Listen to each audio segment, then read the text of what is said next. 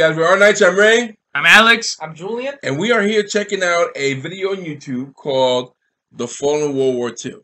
Now, from what I understand, this is a little like it's a little informational video on the amount of people who passed away, who gave their lives up during the war. Not just Americans, but like what the UK have lost, France has lost, the Russians have lost, what Germany lost. So I figured we'd take a look at this. That way we get the scope of how this really affected the world. Right. In terms of the men and women who gave their lives in one way or the other, and even the people who suffered during, who were civilians, Right. We've been watching Band of Brothers. We started watching The Pacific. Loving it. And there's tons of movies and shows about World War II. But the scope of, in terms of numbers, of what that meant, what it's done to the population, we're gonna check this out. Okay. Let's get to it. Good. I thought you said the fall of World War II, and it's the fallen. The fallen. Yeah. I was like, the average lifespan of an American is 80 years. This came out in 2016. An 80-year-old today was 10 when World War II ended. Jeez. 4 when it began. A soldier who saw battle would have to be in his late 80s, at least today. Generals, political leaders, the decision makers of the war, few are still with us. And over the past few decades, we've seen authors and filmmakers rush to capture stories from survivors before this connection of memory is lost.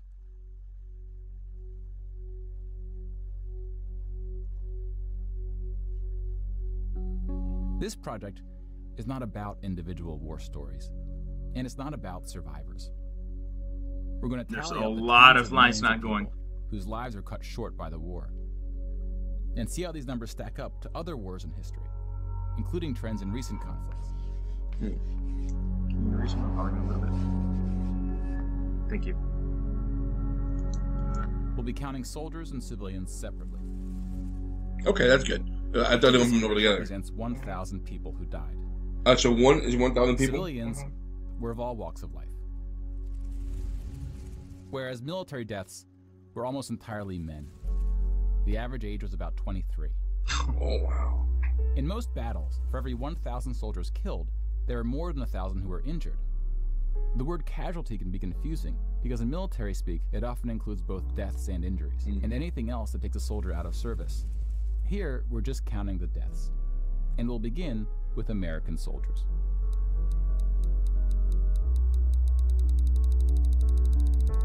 That's 1,000 apiece.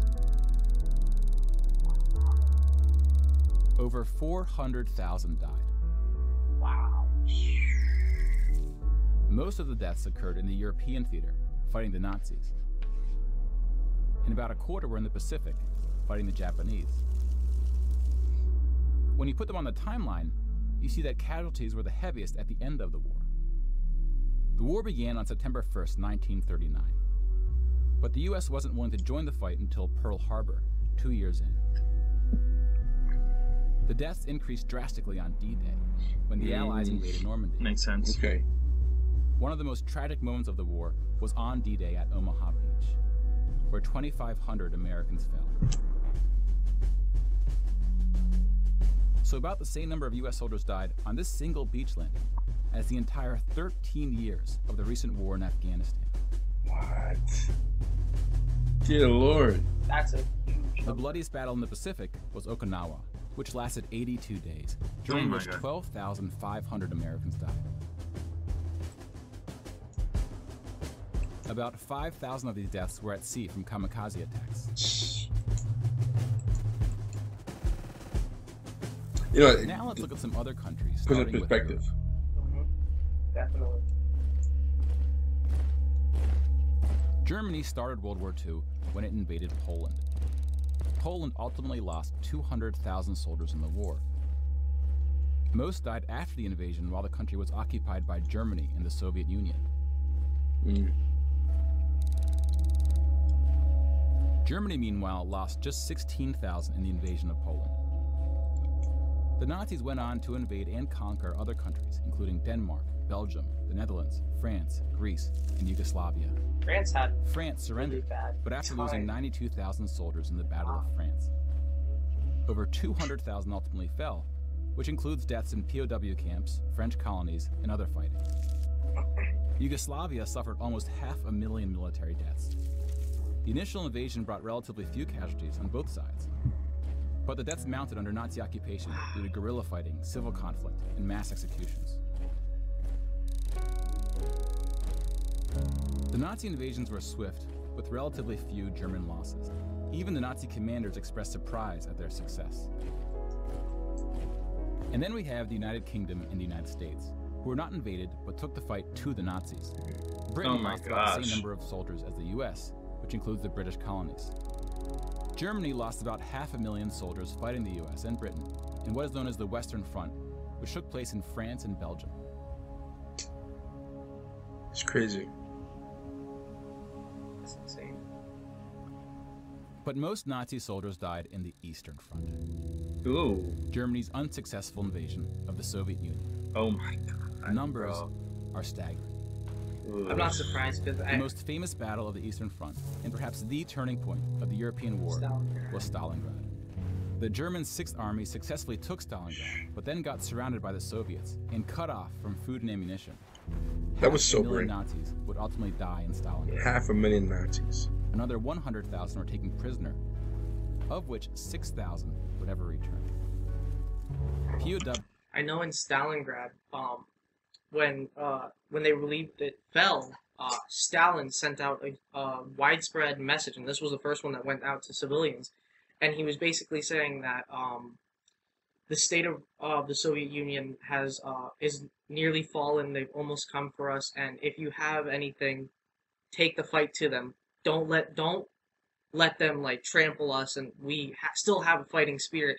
And they would just send in fleets of civilians that were getting I think there was a gunned name for down. that. There was a name for that tactic, that one last hurrah type of thing. Yeah, and it was just So what am I going to battle with? Like a comb and a blanket? No, I Anything. think from whatever you pick up from the dead. yeah. Oh, you pick it up. I and- believe yeah. so. Yeah, you got a gun. You're ready to go. Whatever. Yeah, you Yeah, got. because- and it was just like mothers, sons, fathers, just running at actual trained Nazis or not Nazis. They're basically military, Non-trained. non-trained, Just. Yep. Okay. and it was just fleets of them. That's why Jesus. Germany had to pull out, was because they actually lost so much ammunition from people running at them. But it's also the weather too. The weather played a big role in that. That's You know, true. I know that's a big factor because I believe the Russians had Serbian troops that would train at warfare Yeah. in the winter, while Germany was not, Not prepared. winter inclined or prepared for that. POWs had a low survival rate throughout World War II, and it was particularly grim in the East.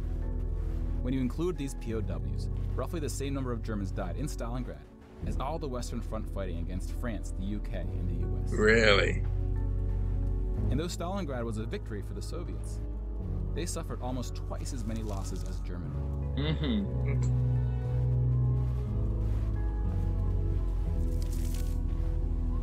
The Soviet Union would eventually defeat the once unstoppable German army, killing 2.3 million Nazi soldiers. Dude, what? Winning the war Yeah. came at a cost. Yo.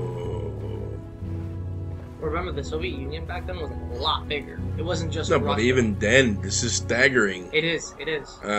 Big or no big. I mean, this is. What? It's sobering to the soul.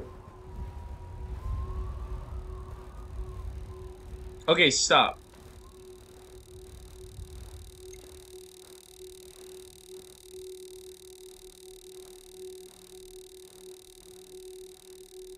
Yeah.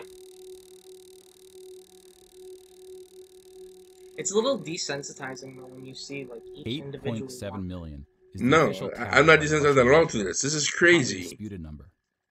Some studies have calculated as many as 14 million dead. Jesus. I mean, To complete like, the count for of me, European military it's deaths, desensitizing. we need to add German deaths from other fronts, including the North and Africa, as well as deaths from other Axis powers allied with the Nazis: Hungary, Romania, and Italy. When you put these European military deaths on the timeline, it looks like Jesus. this. You can now interact with the chart to learn more. Pause the narration if you would like more time. Wow, this is insane. I like that they have an interactive version. We might have to deal with that later on. And now we switch to civilian deaths in Europe. The thing is civilians. This is our military. Yeah. I'm telling you right now, if they have a separate one for 6 Jew, million it's Jewish gonna people be were killed in really the hot. Holocaust. Oh, there it goes. If you separate this by country, you see that about half, 2.7 million, were Polish. 700,000 were Soviets, followed by Hungary and 17 other countries. Jesus.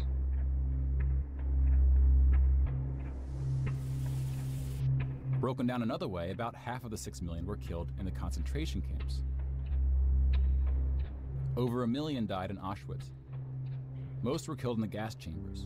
Others died from starvation, exhaustion, disease, and other forms of execution.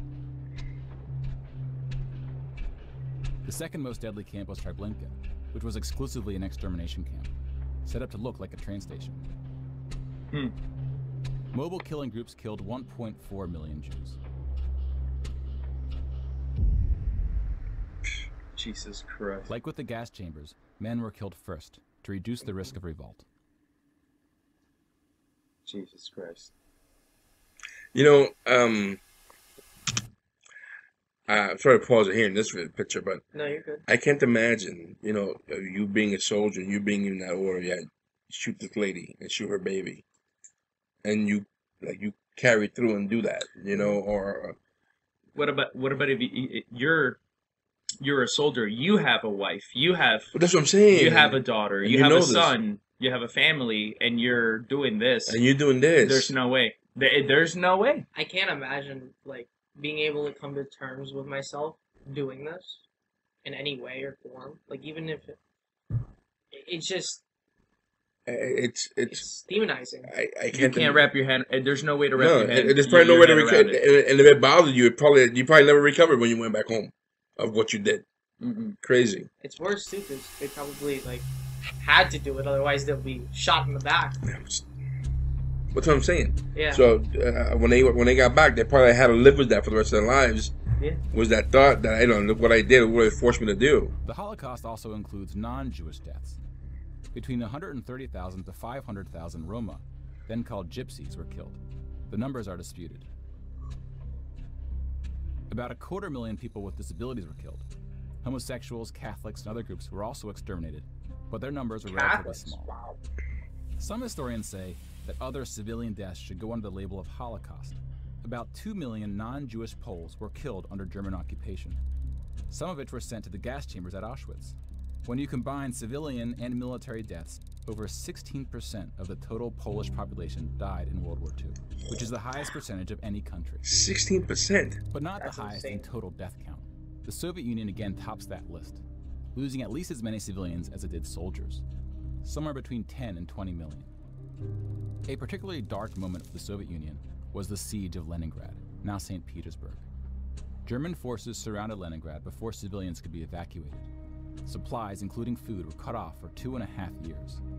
2.5 years.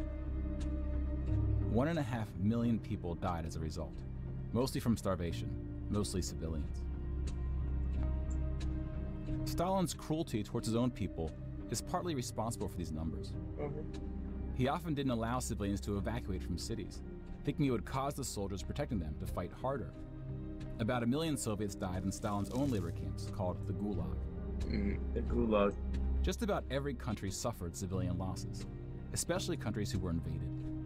While many died as a result of so-called collateral damage, the biggest numbers occurred when it was no accident. Civilians were exterminated, purposely fired upon or bombed, used as human shields, or intentionally deprived of food. The intentional killing of civilians was done by most warring parties, including the United Kingdom and the United States.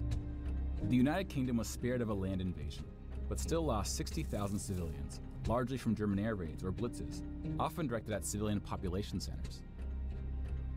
The UK did the same to German cities at a much greater magnitude, causing about 10 times the number of deaths. But most German civilian deaths came from the ground at the late stage of the war. When the Nazi regime collapsed, civilians living in occupied regions had to desperately flee from the advancing Soviet army.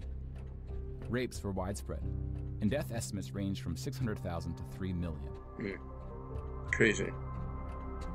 These numbers are like astronomical. They're harrowing. I can't relate. 22 million people. We just counted about 20 million civilian deaths in Europe.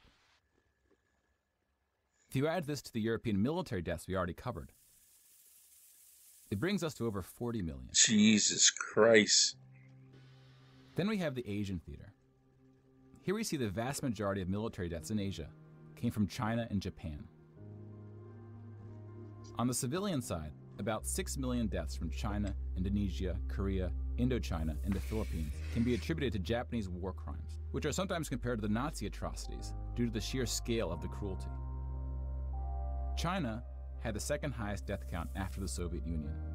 And like the Soviets, the Chinese government demonstrated a stunning willingness to sacrifice its own people. Chinese nationalists opened the dike at the Yellow River, hoping the flood would halt the Japanese advance.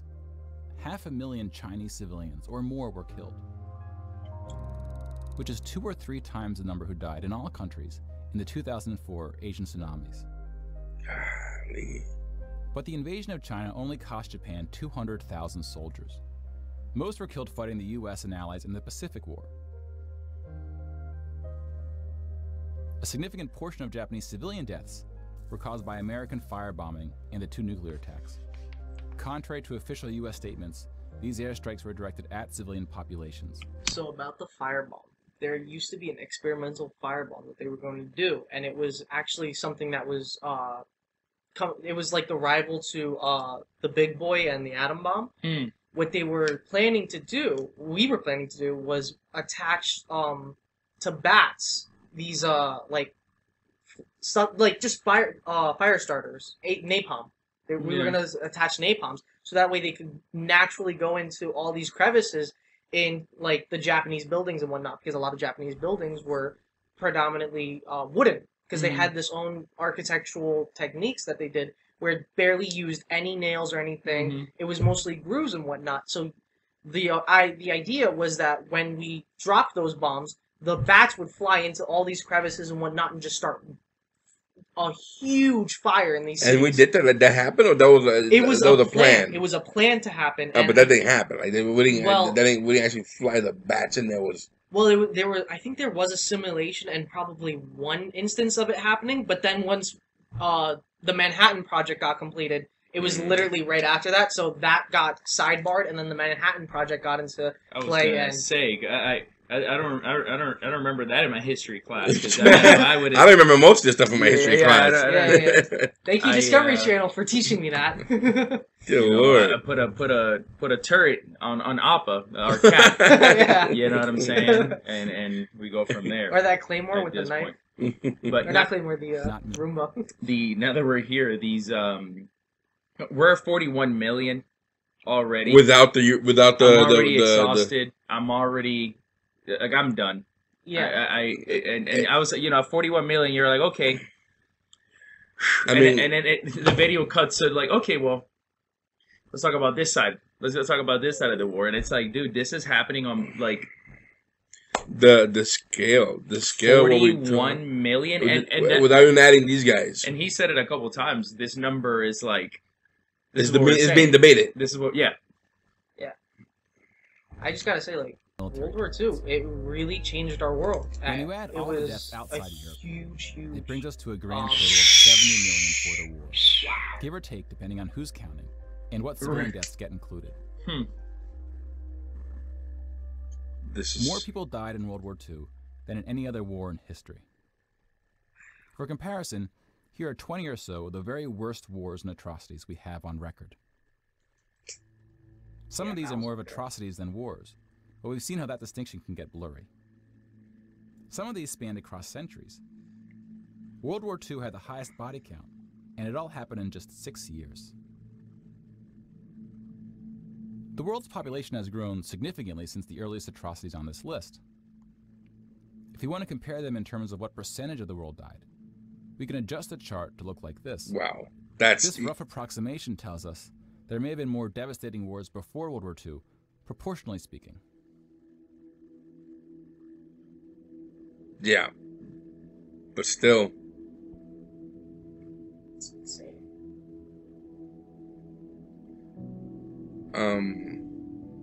When we turn to post-war conflicts, it's hard to say anything that isn't controversial. But the data shows something quite extraordinary has been happening. More peace now, right? I mean, In 1989, Yeah. John Gaddis coined the phrase the long peace to identify the absence of conflict between the nuclear powers during the Cold War. 25 years later, the Cold War is over, and the term is still being used, although its meaning may have shifted. European countries have not fought each other, except for this 10-day war in 1956 when the Soviet Union invaded Hungary. until recently, not When you this look at year. European wars before World War II, it looks like this. They tend to be more frequent as you go back, though smaller Oh, yeah. in scale. Yeah, you're right. And the largest 44 economies of the world have not battled each other since World War II. Rich countries have fought poorer countries, like the US versus Iraq, but rich countries have not fought other rich countries. Such a period of peace between the so-called great powers hasn't been seen since the Roman Empire. To many, peace is too strong of a word. Wars have occurred since World War II, and they can be grouped into these 4 categories.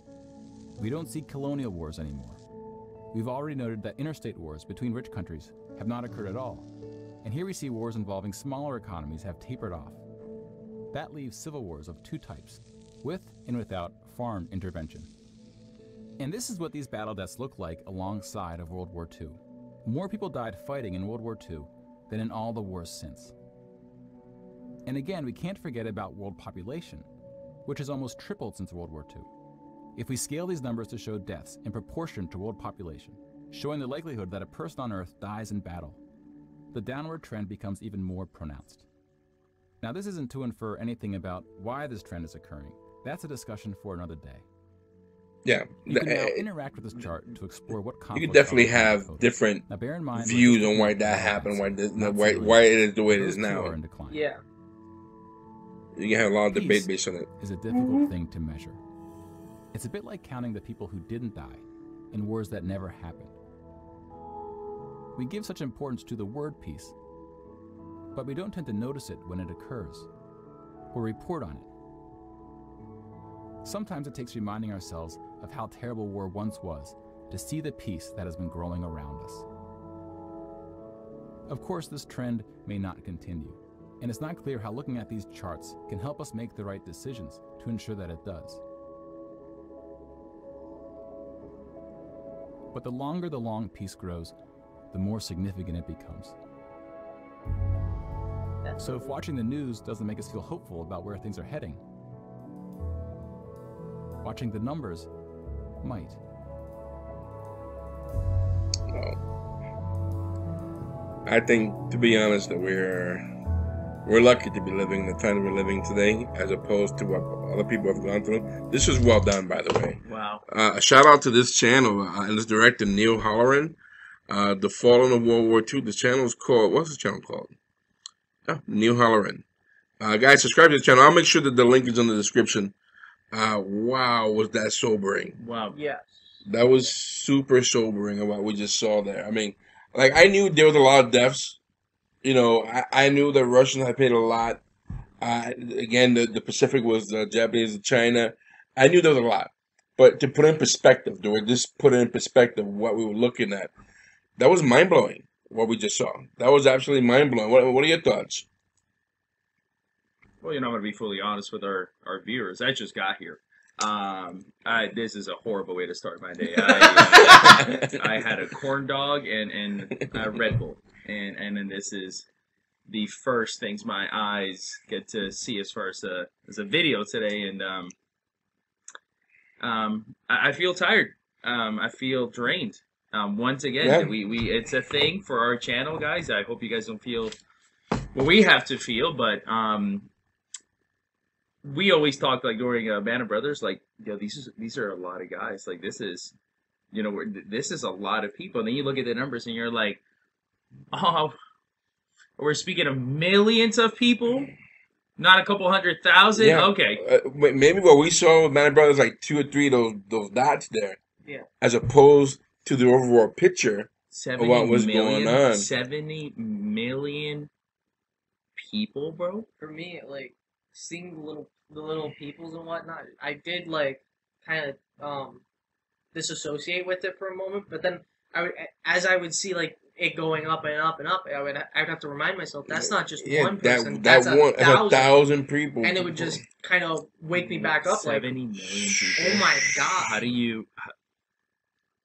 That's why when the war was over, the victory, the parties, the celebrations, like this is over. This nightmare is finally over. The average age was 23.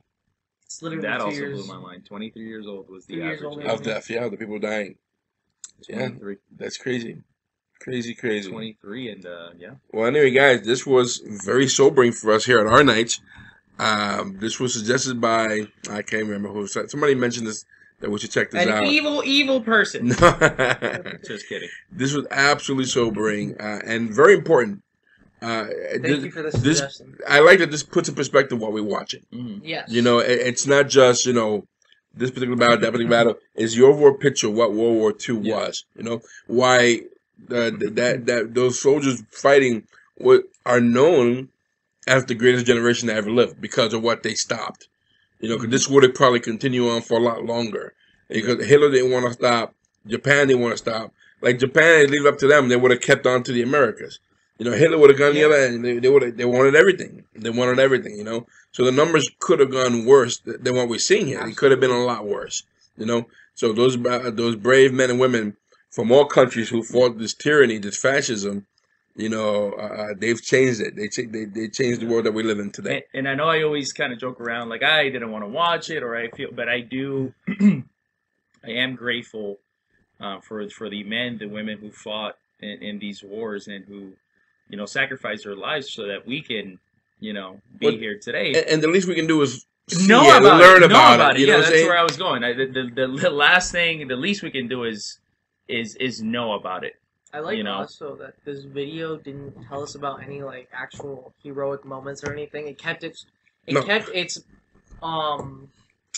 what's the melancholy, just kind of like that sad tone, so that way it keeps you in the moment thinking like, listen, even though there was these heroic moments on both sides and there were these people that we should look up to, it was still a horrific event in our history that has forever changed the world that we have right now. We were looking at this through the eyes, through the lens of being human, of human life, you know, and the toll on human life as it went on. You know, that's what makes us different. You know. Well, anyway, guys, we are our nights. This was the Fallen of World War II. I'm Ray. I'm Alex. I'm Julien. Guys, thank you very much. If you like what we're doing, please hit the subscribe button. Hit the like button. Please leave a comment. You know, if you would like to share any thoughts. We appreciate you guys. Guys, take care. Peace.